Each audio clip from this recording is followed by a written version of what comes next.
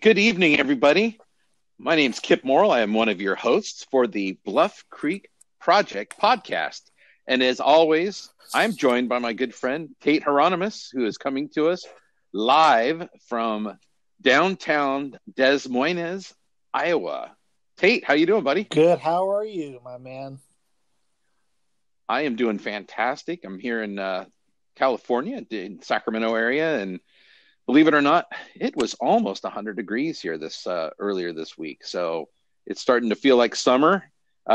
It's nice, and I'm sure that if you get up to 100 degrees, you might have some humidity there. Am I not? Am I correct? It's pretty dry here, actually. I mean, it's just hot and dry. Welcome to the Midwest. Yeah, exactly. Yep. Well, awesome.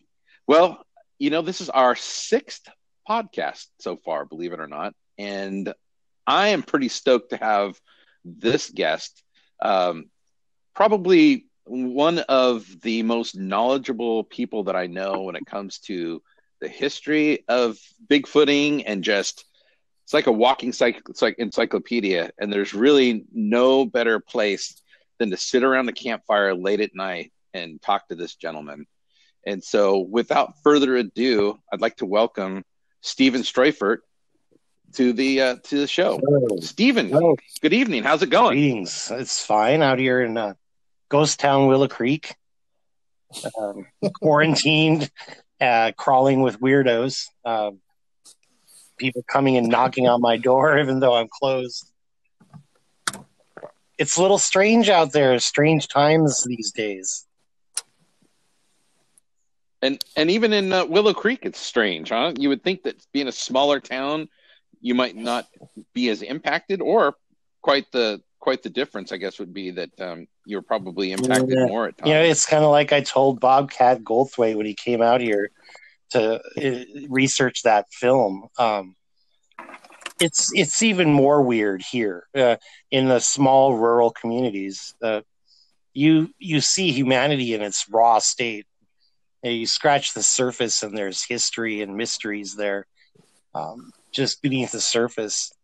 It's not like in a big city where everything's buried under massive amounts of civilization and concrete and all that stuff. Wow.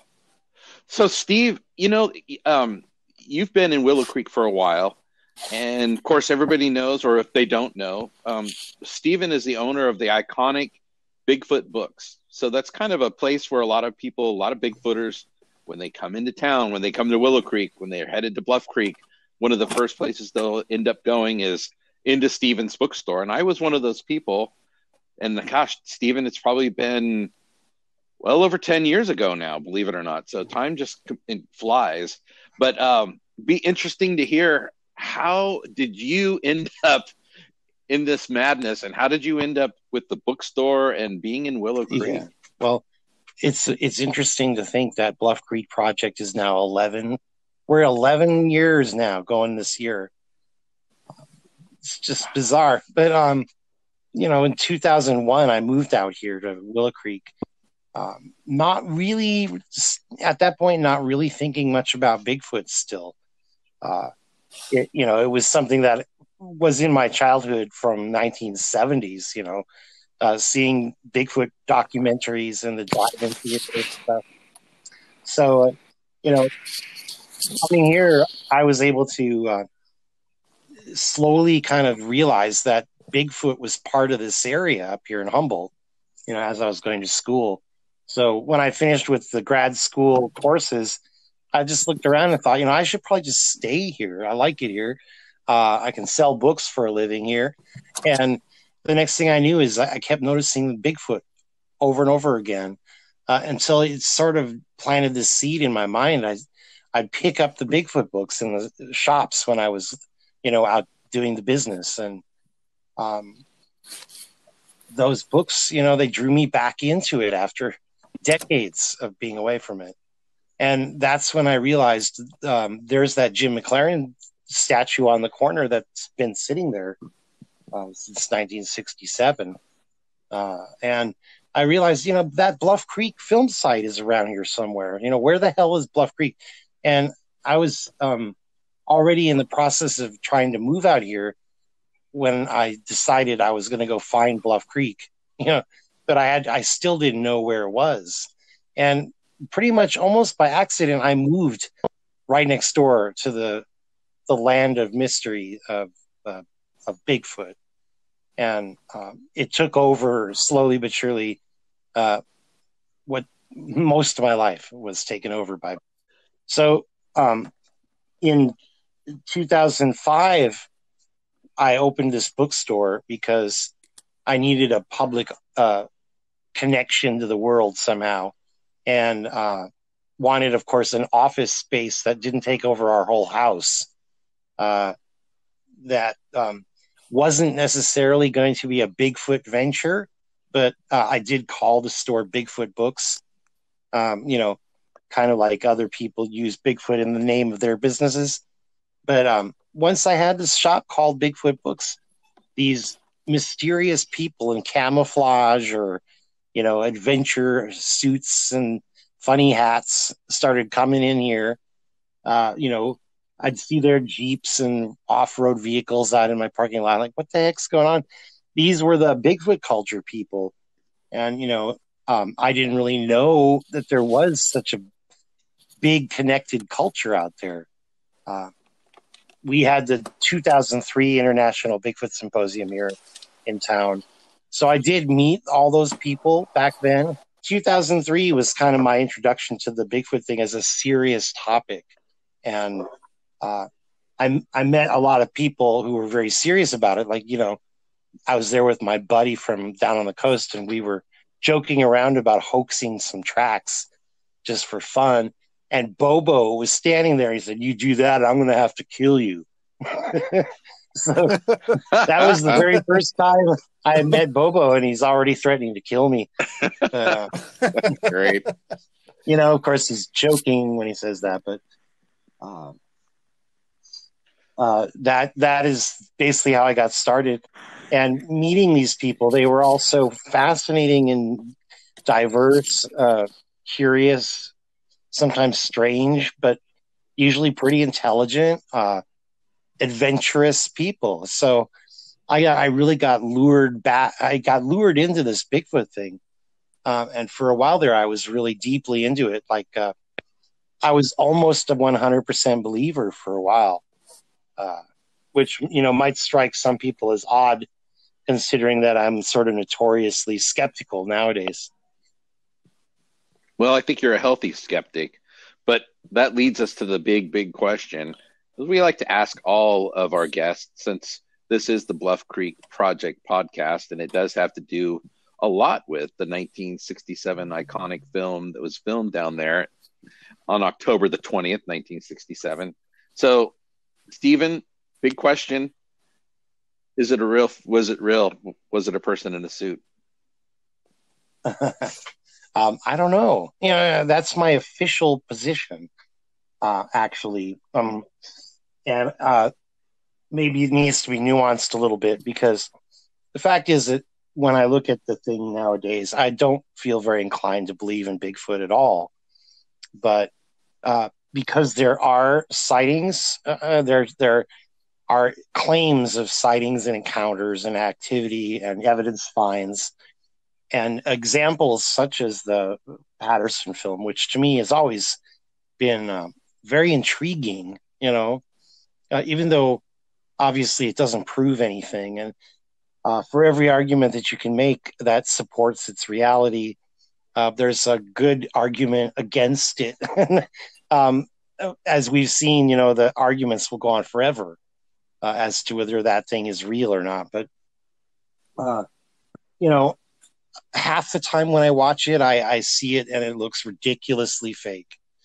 But other times it just strikes me as way too realistic in certain aspects that, may be the features of a real creature. If Bigfoot is real, what's to say that it didn't look like that, but obviously there's only one good film like that. The rest are pretty much bad. and certainly not on quality film, but on shitty video. Like the Freeman video, for instance, it's such a low quality that you can't really tell anything about it, except that it's a big hulking form walking in the woods. Mm-hmm.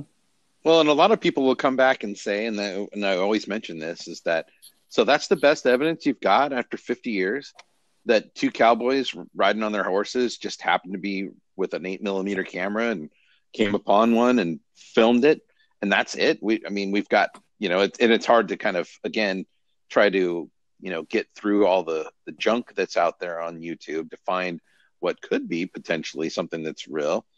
Certainly, we've gotten some really good thermal footage from Bart, but but that's always the argument that this is the best we've got 50 years ago, 8mm or 16mm. Sorry. But what do you say to that? Yeah, it's a pretty good sign that the thing doesn't exist.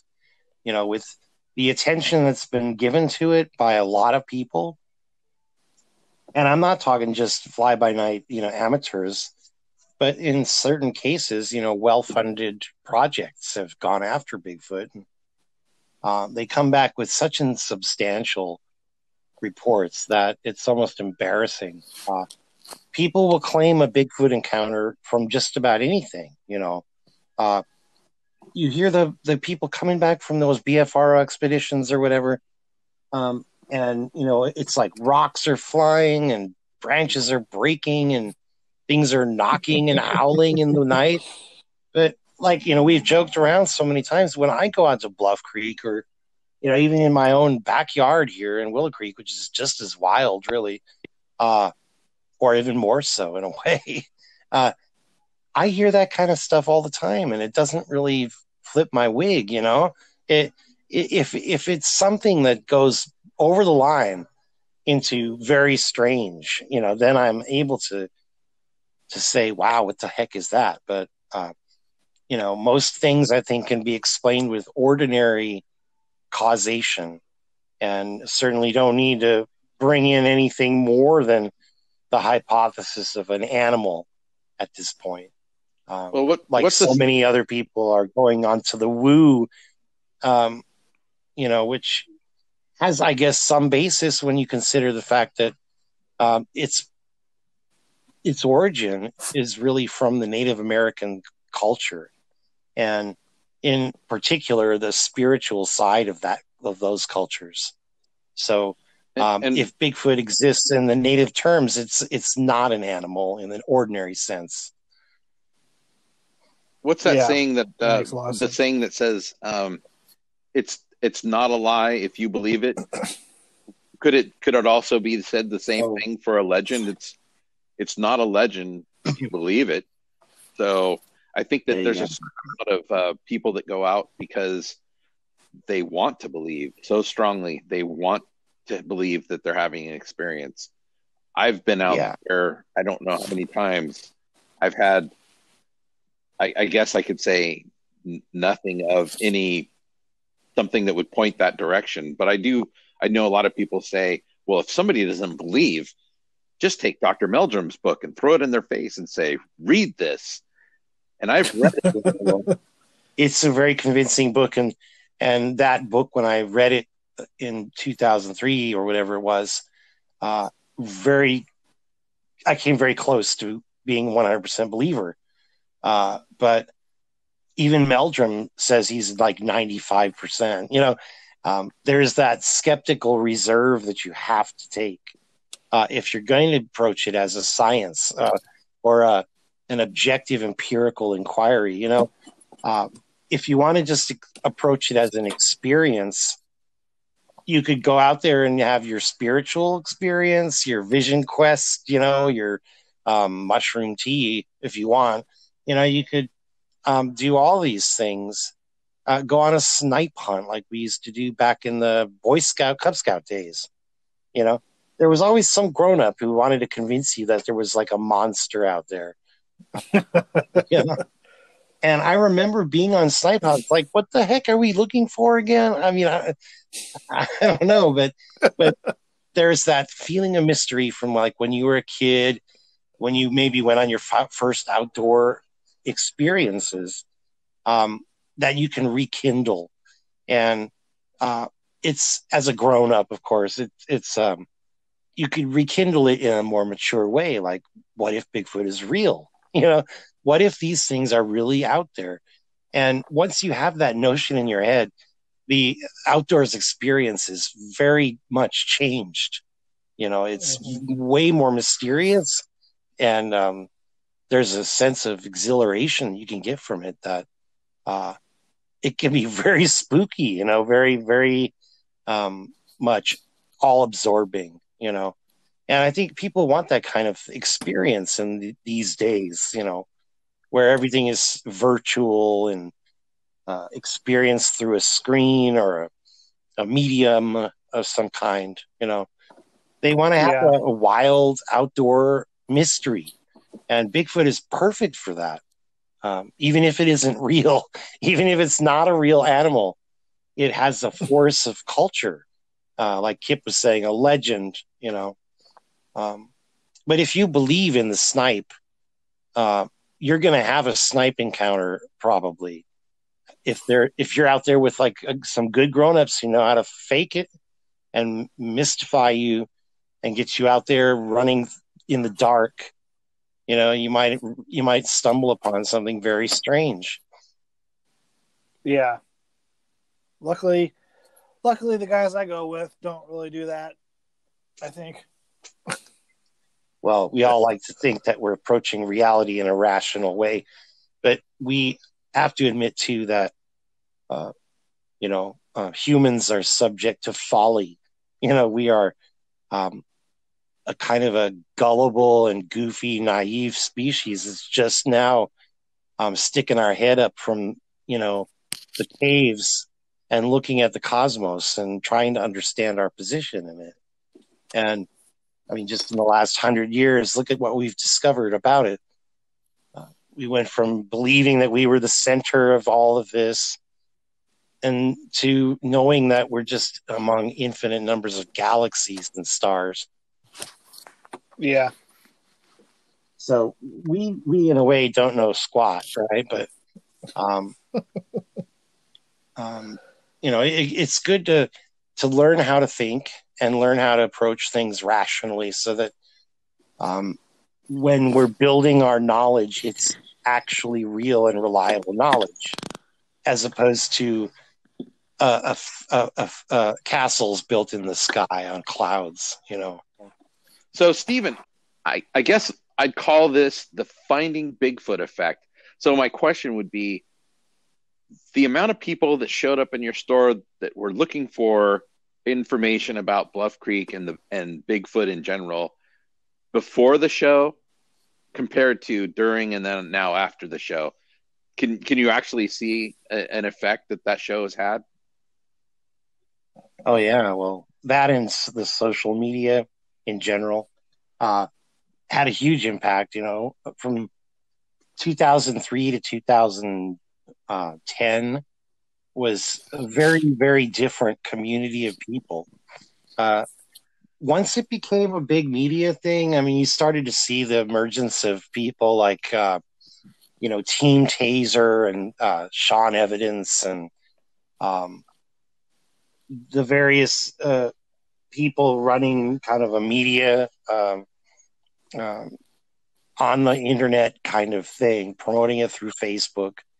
It was really different. Those old timers were like used to things like writing letters, snail mail, Bigfoot reports. So it might take a while for a report to get made and to circulate around. And you had a few newsletters, the last of which is the Perez one, but the way that they communicated was radically different than it is now, where you could have 10 Bigfoot reports in one day. I mean, literally on these group pages, the believer ones especially, which I don't really go to very often anymore. But if you look at the groups like Bigfoot Now or whatever, they're asking all these same questions that we thought we had answered already 10 years ago. Like this massacre theory has emerged again, for instance, the MK Davis business. And, we had debunked that junk in 2008. And now here it is again. And it's almost like there's a cycle where these dead and gone things reemerge from the grave, and they'll come back to walk the earth. And I think a lot of that, combined with the commercialization of it, the conferences aren't serious intellectual affairs. They're not scientific. They're not even, very rational. They're more like fan conferences, like the Comic Cons, sci-fi type stuff. It's the promotion of monsters and mysteries rather than let's find an animal. Like let's learn how to act and investigate like scientists and go out there and try to be rational and sane about it, like those guys did back in the days of John Green and DeHinden and Byrne and Krantz and Titmus. They were trying really hard to be rational and to not let their minds stray into these foolish irrational forms of belief. That it was hard enough to be a Bigfoot believer or investigator even, or researcher, than to try to establish some kind of credibility. Was not the easiest thing. But John Green, a rational, sober-minded guy like that, he did a lot to put the field of study on, solid foundations. But I mean, since then, and I hate to say it, my friend's TV show, it's like anything goes. You want to be able to say that's a Squatch at least twice per hour, right? And it's really debatable whether that show did any good for the Bigfoot field or just sold it out completely. And look at all the junk that's come after that. It makes Finding Bigfoot look just classic and excellent comparatively. Well, do you think that social media has been bad or good? I mean, it's made it more accessible, and I'll be the first to admit that my experience has been that it's opened up a world of getting to know people, and I wouldn't have gotten to know you or Robert or Rowdy or Bart or anybody had it not been for social media. And it's certainly been something I've really enjoyed, but there's a downside to that too. Certainly it's more accessible, but yeah, like the trolls and the obsessive freaks, like certain bad artists we know, who won't give it a rest, and who are gossiping and just terrible game players, that's what they almost live for.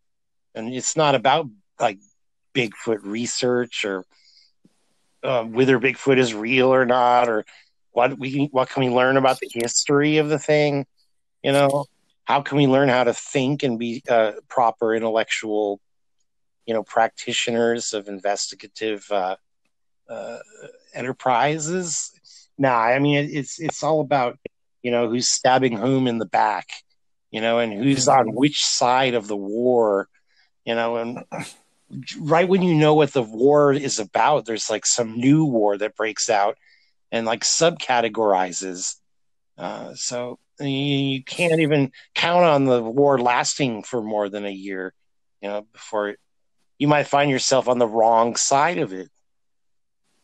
Yeah. But I think Facebook has been great because I've met so many cool people, and, really literally could travel the whole country just by going from state to state through my Facebook friends, in the Bigfoot world.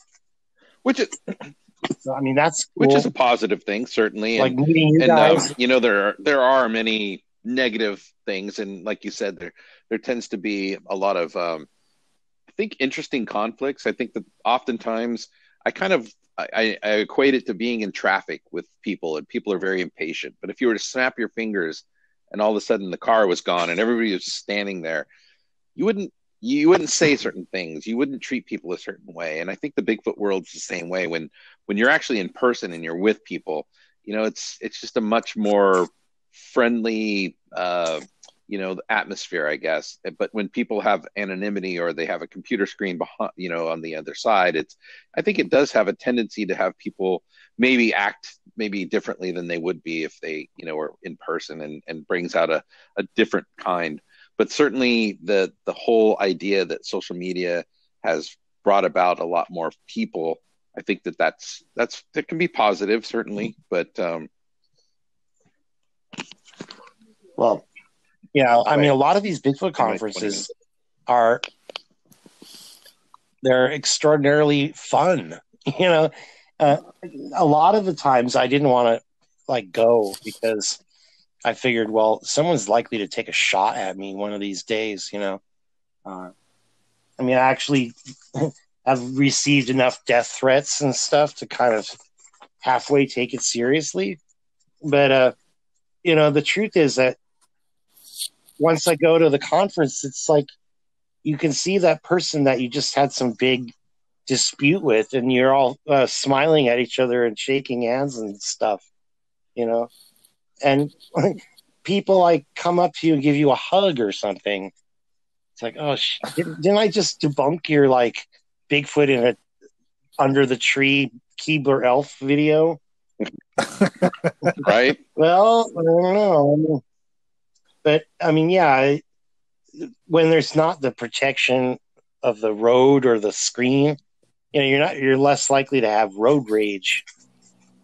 Well, I've noticed that when I've been, I've had I've really enjoyed Beachfoot, and one of the things that's been really interesting about that is, of course, it's a very diverse group of people, but everybody interacts, and then the other part is there's no cell coverage, and so nobody's on their phones.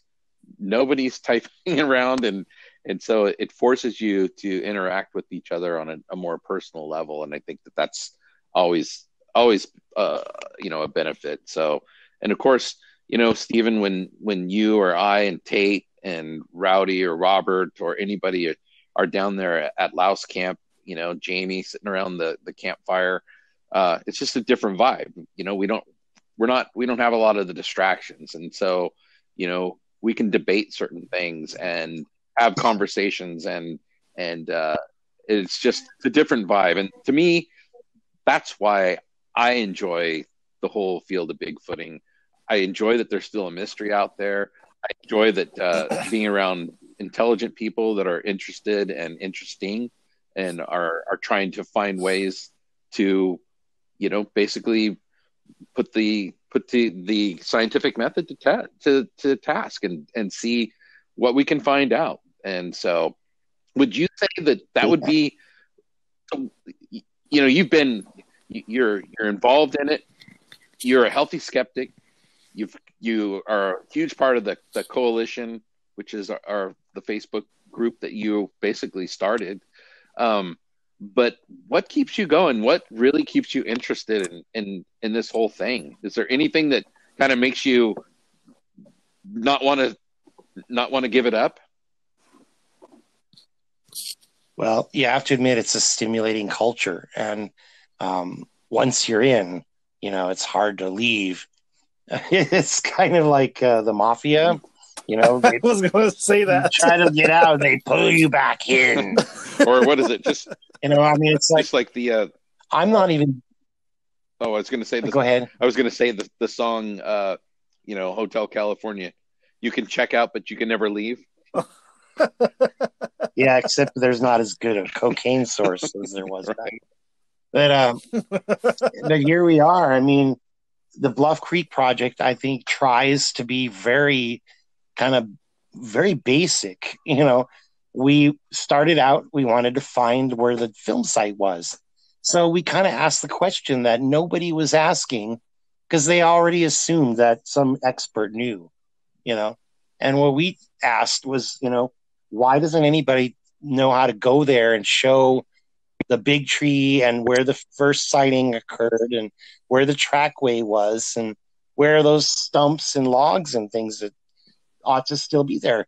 And like asking such a simple, basic question about like pieces of wood in the ground, a creek that's flowing over rocks and sand and gravel, shouldn't be that controversial. But of course it was, because there's sacred cows to the left, right, center, all around you.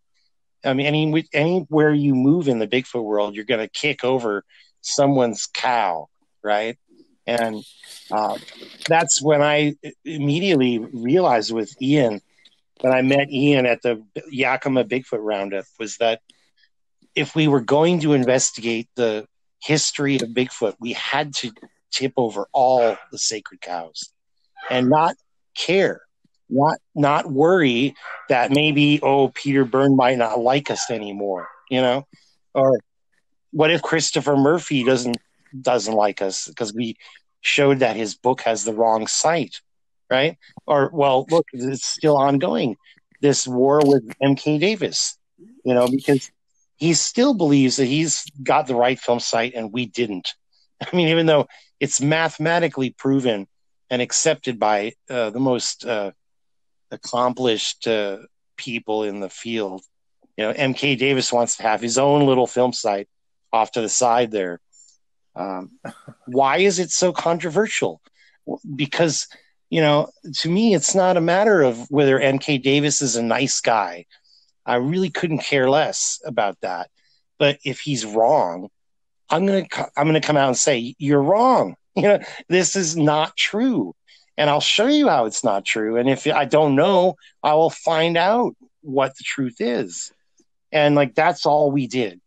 And somehow, it won us a lot of friends and also a lot of enemies, such that like now we have the Humboldt Martin, for instance, which is, I think, a very good accomplishment that we've been able to record and document them over several years now.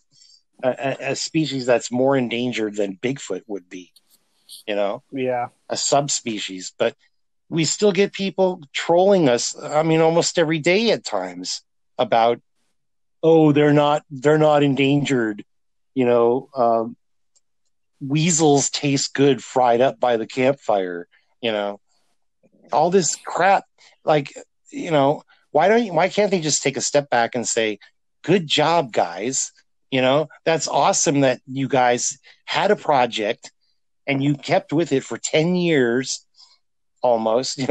You put trail cameras up that ran for the whole year, all day, all night, every day of the year for all that time. And you've documented a real living rare animal. That should be an accomplishment in cryptozoology. I mean, even though obviously the Humboldt Martin is not the big hairy monster that we might want to find, I regard it as a rational, quasi-scientific activity that we're doing, where we're looking for Bigfoot as a sort of hypothesis, but we're willing to learn from anything that is out there, and if it's a weird monkey sound in the trees, man, I'm happy to learn that that's an owl, I mean, I don't have to have it be an ape to make me feel good, and we accomplished something. I mean, it's not bragging. It's just a very, very basic thing. We looked and we saw and we reported it. And that's what all the Bigfoot groups should be doing. Not, trying to stretch their evidence and create this thing that they want to be real. They should be honest and learn all of the skills that are involved, including like all the outdoor skills, tracking and everything.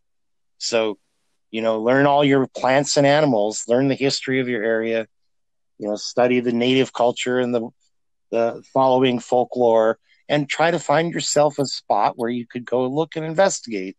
I mean, even if you don't find Bigfoot, it doesn't mean you're not a worthy researcher. I mean, look at the kind of thing that like Mark Mearsell has done just in studying the Ape Canyon. Amazing, business. huh? He's done an amazing job.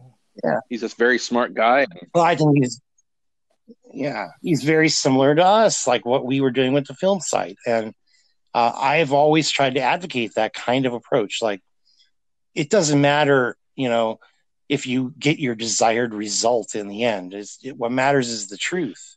And what matters is all the points of fact that are so fascinating, that we didn't even realize about Ape Canyon because there were too many people that were just concerned with the Bigfoot creatures in there, like they didn't even bother to look at the whole history. I have to give one of our folks a shout out. Dustin Sievers, he's done an amazing job trying to unearth and pick up documentation and trying to piece together some of the more detailed pieces of the film and where the film was and where it went. And I thought that he's been an extremely valuable addition to the Bluff Creek Project. Your thoughts? Absolutely. I mean, I'm glad he's there because I don't have to do that work. This is the kind of stuff that Ian and I started out doing, but Dustin, he's taken it to a whole other level in these micro issues, like on what day, where was Roger Patterson in 1968 or 9? Was he in Kansas City showing the film, or was he, where these little details? But if you're an investigative historian, that those little details matter, Absolutely. And how it all pieces together is the real picture. Most people like don't even want to look into it. Like a lot of people, when we were first investigating, they said, I don't want you getting all Danny Perez on Bob Gimlin. Gosh. Like, because Perez is the other one. He's like a hard-nosed detective type, journalistic guy. And we got to give a very interesting character. We got to give a shout out to Danny too, because you called him Danny, but Daniel Perez. He is healing up at home because he had his appendix removed, and I think everybody knew that he just suffered a pretty big loss when at 14 years of age, his dog Pre, named for the runner Prefontaine, passed away. So he's kind of had a run of some bad luck, but he's healing at home. So when it rains, it pours. I know, but he's hanging in there. I've been kind of texting with him back and forth, and so I'm sure I know everybody's sending out some positive vibes and some prayers for him. But just a big shout out to the editor of the longest running Bigfoot newsletter, the Bigfoot Times, and as he always says, if you don't get it, well, you just don't get it. So. Well, I don't know. I'm so glad that Daniel's sort of part of our project, even though he's not a joiner because he has to be like the objective reporter.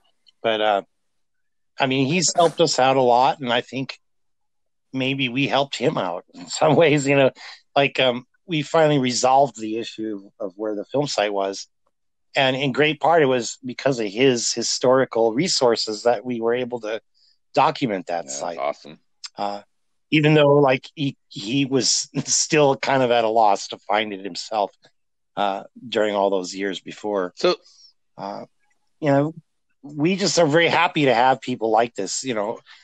Anyone can come and associate themselves with the Bluff Creek Project, and that's how we've gotten all of our new members, like you guys and Rowdy and Jamie and Bart and everyone else is sort of in the orbit, and we kind of just don't give a damn about these jealous trolls from Connecticut or whatever. Hey, Steven, I gotta ask. So I'll be the first to admit it, and I think that there's probably a lot of other people out there that may be in the same boat, but I don't understand the whole massacre theory. If you could kind of maybe give us a little history about it, because I just don't understand where it comes from, what it has to do with. And so, well, okay, I'm going to keep it as brief as I may, but somewhere around town here, there's a lot of stories that float around in rural Northern California, and a lot of oddball people too, of course. So you're going to hear a lot of stories, tall tales and monsters everywhere. And it's just amazing, really, the richness of the culture. But one of the stories is that they killed a bunch of Bigfoots up in Bluff Creek around when that film was shot, and like the stories from those days in the 50s and 60s, it slowly has changed and morphed over the years. And one of those people, either Bobby Short or M.K. Davis, heard this story, and that's how M.K. Davis can sit there and say, it's not my theory, like a tall tale that floats around a small rural area is not exactly evidence of something that really happened. And even the fact is, the story about the oil barrels and logging wire and stuff that was thrown around on the Bluff Creek Road back in 58. Well, I've heard that story like 20 different versions. It's happened here, there, up, all around the area. It's happened with various different sets of characters, different logging companies, different years. Obviously there's a lot of storytelling going on, right? And the stories change over the years and with each telling. But there was supposedly a guy, from Hoopa, or maybe he lived on the Yurok land, but he said that there was some Bigfoots killed.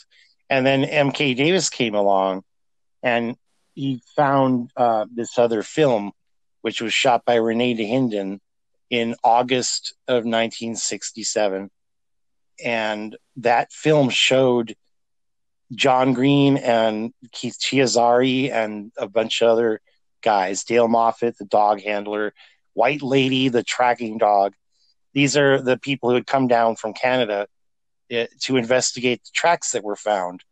First on Onion Mountain, John Green was down here to look into that with DeHinden. And then Green went back to Canada, and they had another report, so he had to turn around and come right back. And he got an airplane, flew down here, and they investigated these tracks, which were, 3 different sizes this time of tracks all over the road. These freshly plowed roads that they were making over the ridge there. And that's where that footage came from, that M.K. Davis thinks was shot during the same event as Roger Patterson and Bob Gimlin's recordings. Obviously, we know, from all the stories and all the evidence in the film that Patterson and Gimlin were there in October at the 20th, like they said, probably, because you can see the trees have turned color. And anybody who knows our local area is not going to mistake that for autumn, for summer. It's fall. It's the fall colors. And M.K. Davis puts those two together, and then he takes this low quality, degraded version of the film, which has a brown tone to it. And he says, that looks like a pool of blood. The first frames of the Patterson film, you get a glimpse of not only the creature walking away, but the segment of Bluff Creek that's at that crook in the corner where it turns from going east to west, it turns south. And what it looks like in that film is a pool, because you can't see the rest of the creek going east and west behind the bank. And Patterson is downstream, starting the camera and running across the creek to get up on the other side, following the subject up there. And it's only in those degraded versions of it that it looks like a pool of blood. And inside of that pool of blood, there's like ripples of the shallow creek running over the rocks. But in 1 second, it looks like a body in the water, a dead body of a Bigfoot or something. Jeez. So this is where the story evolved. And, like a classic conspiracy theorist that he is, along with his buddies like Paulides and Steve Ishdahl, the How to Hunt guy, Scott Carpenter, they've revived this thing, using Bobby Short as some kind of sanctified prophet, trying to once again, denigrate the heroes of Bigfoot culture. They're all murderers apparently, because MK and Paulides and those all of them believe that Bigfoot is some form of a human. Well, maybe not Carpenter, but Bobby Short certainly did. And so by saying that they shot Bigfoot dead, that they shot a whole family of them. They took a baby Bigfoot and tied it on the ground as bait, for more Bigfoots to come. I mean, this is pretty sick, and it's an accusation of murder. It's not just the dead, like Bob Titmus, who wasn't even there, but John Green, he was still alive, and Gimlin's still alive. People who supposedly participated in this massacre, which of course never happened. Right. I mean, even if that film is a hoax, even if like those guys were scoundrels and liars, I mean, I'm not saying they are or not, but it doesn't mean that there's this massacre theory that you can make out of the ambiguous parts of the stories, But yeah, I mean, that's like the basis of it, and so now there's apparently Gimlin's getting like threats, There are people once again saying mean and nasty things about our heroes. I mean, I know I said that there should be no sacred cows, but that doesn't mean you just go push someone over out of spite and on false pretenses. Well, poor Bob Gimlin has to live with this, which BS is just that is criminal. Yeah. I mean, anybody that's ever met or knows Bob Gimlin knows what a gentleman he is. He's a good man, and he's at his twilight years, and to have to put him through something so ridiculous, it really does make me sick to my stomach. But I don't think I ever understood quite what the whole the massacre theory was. So I appreciate you taking a little bit of time and just kind of explaining that. So I was just unaware. Well, it's definitely one of those things that kind of took over a lot of the blogging I did, a lot of the research that we were doing in Bluff Creek, also tended to try to debunk the massacre theory, among other things, like the false claims of these guys who said they thought they had a film site in some other place, but I mean, since 2008, this has been going on. And, I mean, I hate to think of, John Green on his dying days might have actually had to think of MK Davis and his horrible slander and insulting accusations. I mean, I hate to think of an old man with maybe fragile health, having to deal with this stress of someone calling him a murderer. Jeez. I mean, Yeah. And he doesn't even go on Facebook. But I mean, I've seen how nasty these people are, because they say the same kind of stuff about us. They'll go on there and lie about you, and you find your way into some comments on some post on Facebook group, and then you suddenly realize they're talking about you. Crazy. Or you see them talking about Bob Gimlin, or saying, I can't believe those guys are all murderers. They should be punished. Or, I remember the GCBRO forum, they used to basically have death threats against Green. Like someone could go and kill those Canadians and stuff. I mean, this is the heinousness of, like, MK Davis is willing to stir this hornet's nest up.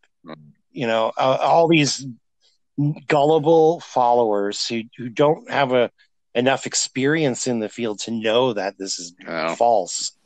And then he sends them flying towards whatever he wants to target.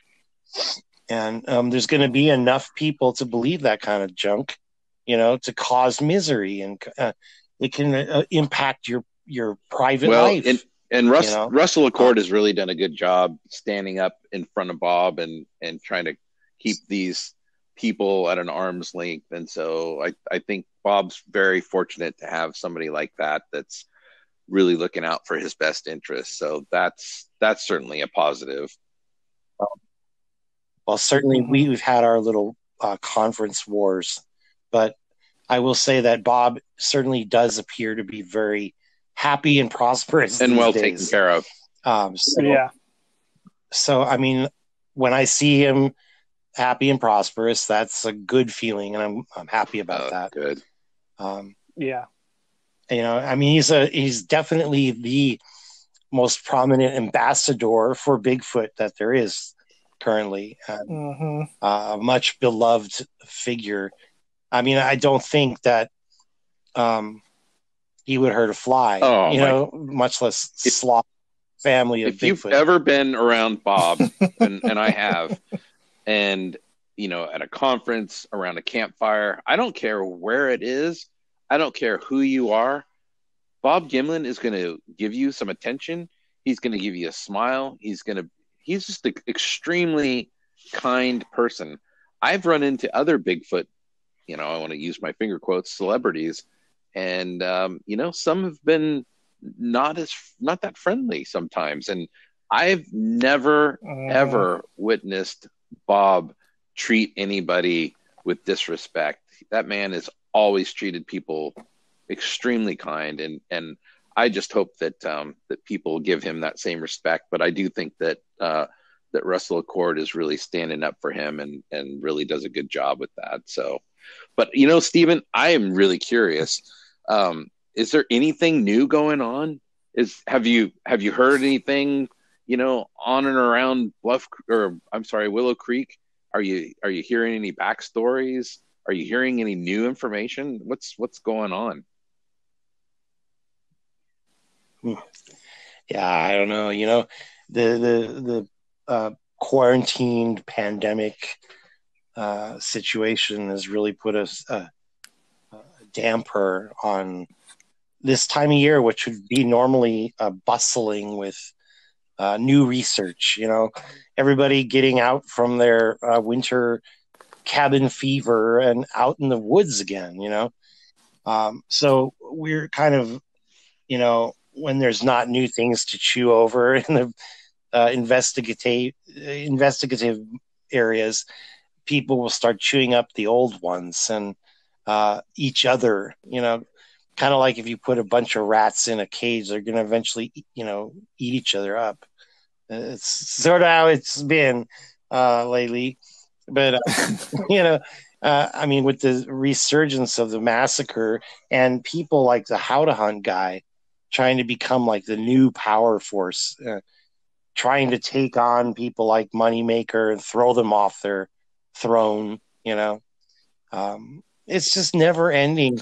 The new generation of people so far are not impressing me at all. It's hard for me to even remember their names, most of them, because they're just repeating the same old drivel.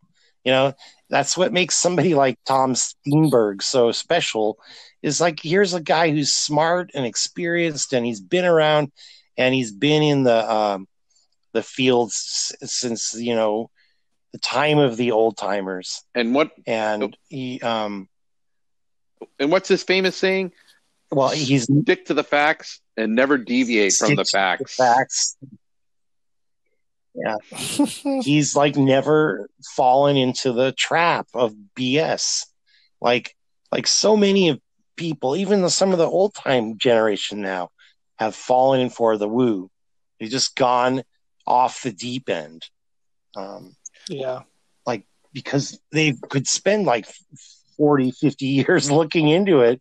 And at the end of it, it's like, well, I can't explain it, so it must be from outer space.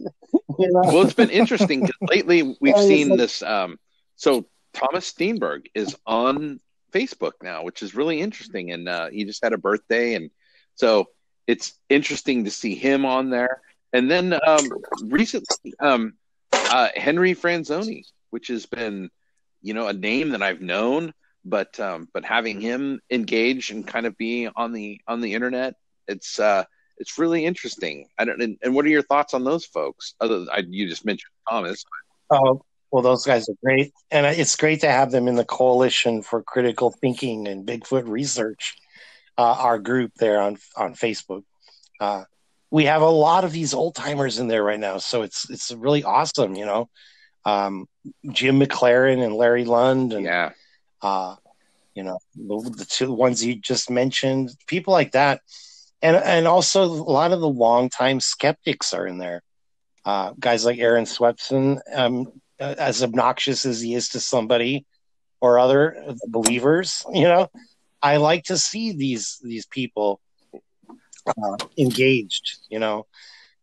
They used to be maybe denizens of the old Bigfoot forums or whatever, but that site never really did come back all the way.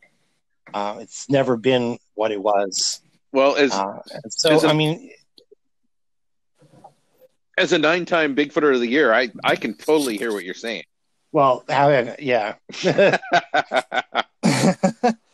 Having Kipp in there is always just overwhelmingly an honor, especially the no pants posts and well, that kind of thing. My theory on Bigfooting is a lot like I do with my career, and I say this. I tell people that I take Bigfooting very, very serious. I just don't take myself too serious, and that's kind of my thing. A wise way to go, If it wasn't, I mean, it's not about our egos and our personalities.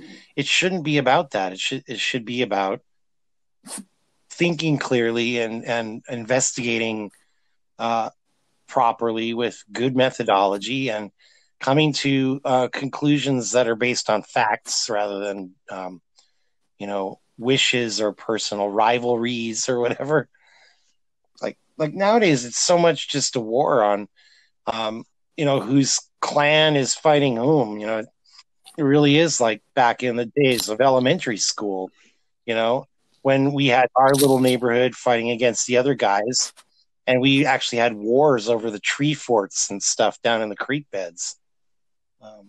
It was like Lord of the Flies out there some of the time. Well, and that's why I really like Thomas Steenberg's that whole idea of stick to the facts and never deviate from the facts. And that's I don't think you can get any clearer or cleaner than that.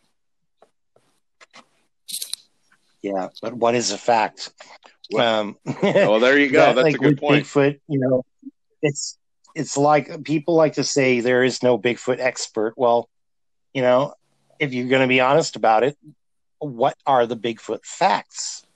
And the only real fact that we have right now is that it's not been proven to exist. That's a great point.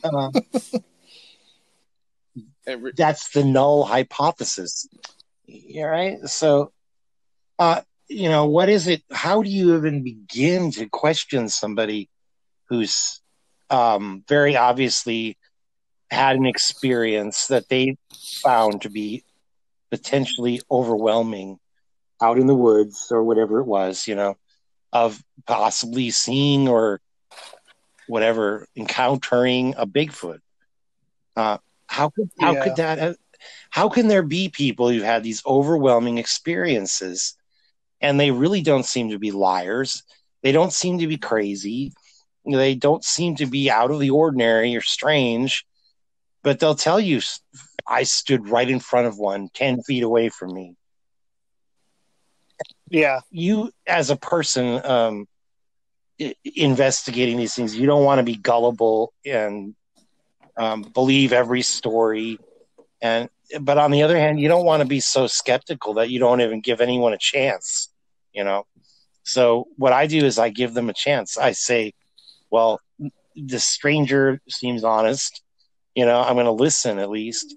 And my friends who think they've seen Bigfoot, you know, I'm going to listen to them too. But on the other hand, you know, I'm not going to just believe them because I want to believe or because they're my friends.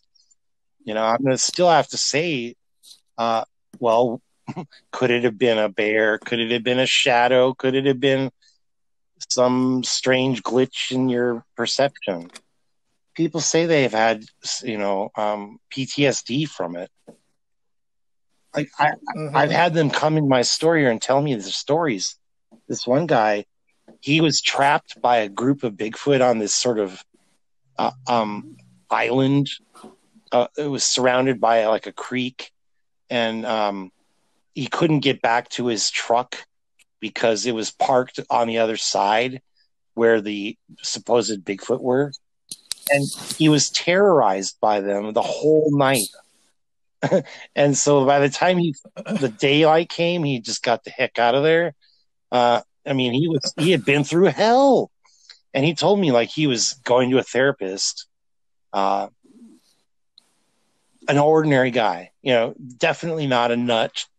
And, you know, he didn't say anything weird, like they spoke to him in his mind or they cloaked and vanished through a portal. I mean, he's just a guy who was trying to go camping and was terrorized by Bigfoot. And he had no reason to come out here in the middle of nowhere and tell me about that. You know, I mean, he didn't get on TV for it. He didn't get his name in a book. I mean, he didn't want me to publish it or with his name on it or anything, you know. He just wanted to have somebody listen to what had happened to him, apparently. And, you know, I mean, a lot of people, like, they say they want to tell their story to people who are sympathetic because they're so tired of being questioned and called crazy.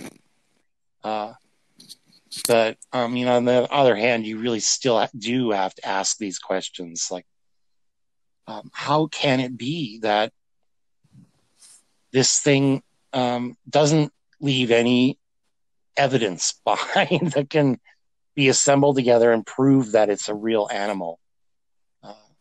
Yeah. What was that thing you used, Kip? Occam's razor. Yes. The most obvious. The obvious. What am I trying to say, Steven? Well, I mean, the simplest explanation is most likely to be true.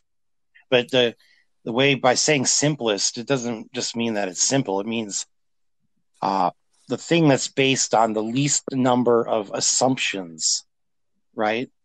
I mean, like a lot of Bigfoot people, they already are assuming Bigfoot is out there. So they'll put this thing together in their telling you the story. Like, you know, we heard wood knocks, and then we heard a hoot, and then we heard a screech, and then something fell over, and, you know, it was a big thump on the ground, and they're not using Occam's razor because they're already thinking that it's a Bigfoot. I mean, I when I listen to these stories, I'm forcing myself into the agnostic position and saying, what could cause a wood sound? What could cause, you know, the animal sounds you heard? Do we have to assume it's Bigfoot?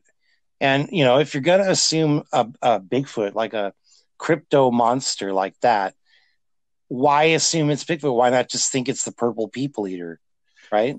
I mean, it could be any number of crazy monsters. Well, and of course, now we do have these, the Dogman and the Chupacabra and God knows what else. How many times have you been sat there at Twin Lakes and listened to the barred owls go off? And if you wanted to believe that there are a bunch of monkeys on the other side of the lake, you could make yourself believe that. I'll tell you. Oh, yeah. Well, even if you're like in full knowledge that it's a barred owl and spotted owls, there's still this weird sense of mystery, like in their crazy vocalizations. And it stirs you up inside anyway, so that it does kind of almost feel like a Bigfoot experience. Or, if there can be something that wacky sounding out there in the woods, well, then why not a Bigfoot? Add that on top of it, like a lot of people do. They record coyotes and barred owls, and then they say, but wait, at 1:30 and 44 seconds, you're going to hear this little sound, and you sit there with your headphones on, you're listening, and it's like, yeah, okay, it's just more coyotes, right? No, that one right there was a Bigfoot. Out of like an hour of recording coyotes and owls. I think, Occam's razor would be to assume it's an ordinary thing, unless you have other evidence pointing in a different direction. And if you find that evidence, then good on you, But, until that day when I see Bigfoot coming in his construction crew and building those tree structures, I'm going to probably just assume that Bigfoot didn't make them. The X's and the forts and stuff. I'm going to either assume that nature made them and it's just random shapes and patterns that you're seeing out there, or maybe humans constructed them. Yeah, exactly. Well, do you think that there are such thing as wood knocks? I have no idea. Has anyone ever seen Bigfoot making a wood knock? The reports of anything like that are so rare that how could it be the most common activity that people claim?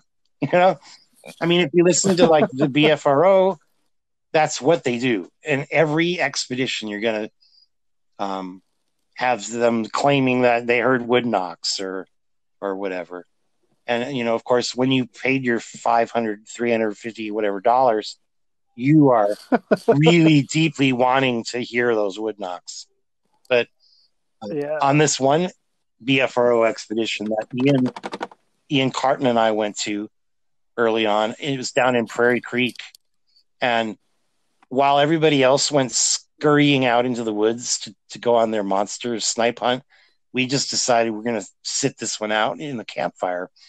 And sure enough, in like the several hours that we talked, you could keep hearing these wood sounds going pop, pop, pop, pop, crack, crack, crack. And, after a while, we're starting to remark on it, like, what the heck is that, And eventually, after like 3 hours, there was a big, loud crack. And then the thing, this tree or maybe a branch off it, just collapsed and fell down in the ground right there in the campsite, right? It's a pretty wild campsite, but there was a dying, rotting tree right there. It wasn't a Bigfoot doing it. We had no reason to think that Bigfoot did it.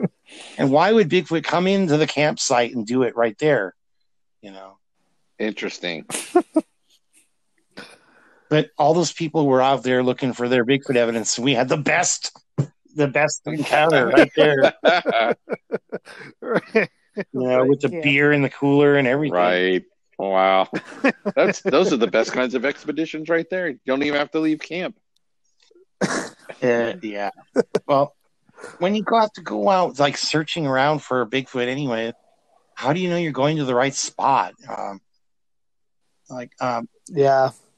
I guess. Not out of just being lazy, but it's like the notion of just going out into the woods and casually observing around you always struck me as the best approach, rather than getting all aggressive and banging on trees and supposedly luring them in or whatever. I've never seen any evidence of that actually working. But if you do make a bunch of noises, eventually you're gonna have something happen.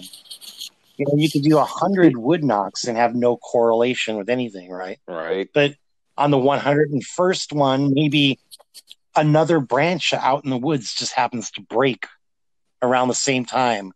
So then you start thinking in your head, well, that was a response, right?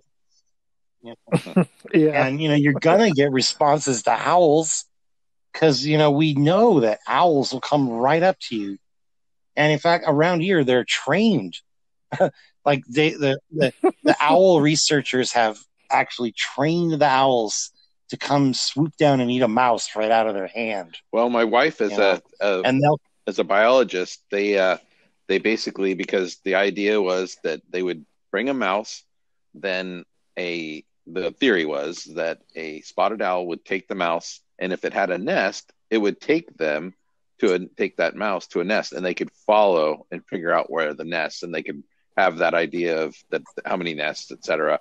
Well, what happened was if you could use the term dinner bell, was the sound of the car door slamming, and as soon as they would hear the car door slam, they would fly over, and where's my mouse? So yeah, rather interesting. Yeah, so I had to really laugh when, on Finding Bigfoot, they were up there in Bluff Creek, and Renee was doing her woo woo or strange call that she did, and sure enough, they had an owl respond to it, but of course they had to pretend, for the show, like, what's that, and I see eye shine. It's like, there it is up in the tree, moving around, looks like an owl. But, you can't always say that on a television show. It gets really boring otherwise. Well, Steven, we're coming up on Very true. On a little over an hour, and so getting ready to wrap it up. But what a great conversation! And what do you think, Tate? Oh, I think, Steven, you've been a great guest, man. I've been looking forward to this conversation all week. As have I. I'm happy to be on the show. It's great to have this little project that we started with Robert and Ian, just continuing to have a life, with new people adding new things. We all do our own kind of contribution to the project, and all of us, you guys, are just a great group, and I'm happy to be a part of it. Hopefully there will be more, as we grow old and die off. Hopefully there'll be some new ones. That's morbid. No, but we want to keep this thing going as a real organization, not just an expression of our desire to speak at Bigfoot conferences or whatever. I support that. I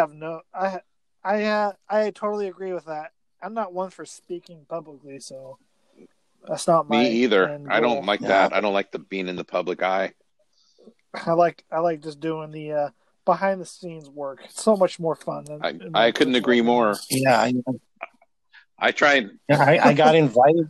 I got invited to speak at the Ohio Bigfoot conference, but I didn't really feel like going alone.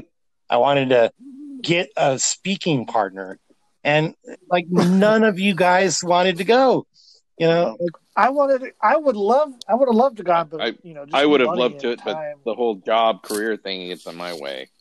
But yeah, I know. Well, yeah, I would if they would have paid for more than just my travel expenses and lodging. I would have done it, like a little bit of money just to make up for the money that I'm not making. Right. But yeah. But yeah, for most people, that would be their glory moment. And frankly, for me, though it's an honor, and I respect Mark DeWorth and anybody who puts on a conference, I've turned down a lot of them just because it's not my natural environment. I'd rather just talk with people like you in a more personal way. I don't want to get up and lecture from some podium. It seems highly artificial to me. Yeah. Well, I very much the one-on-one interactions. Like I said earlier, sitting around at 1 o'clock in the morning, sitting around the campfire with you is always. I always enjoy that, certainly. But you know what? Yeah, I have really enjoyed this. And Tate, what do you say? I say, hey, Steven, thank you for coming on the show, man. It's been a blast. We really enjoyed it. Yeah, thanks for setting it up. Thanks for listening, everybody. And be tuned in for next week. And who's our next guest, or do we even want to say? I don't want to say, but also I can't remember either. Well, with that, folks, thanks for listening. And again, we are the Bluff Creek Project Podcast. Good night.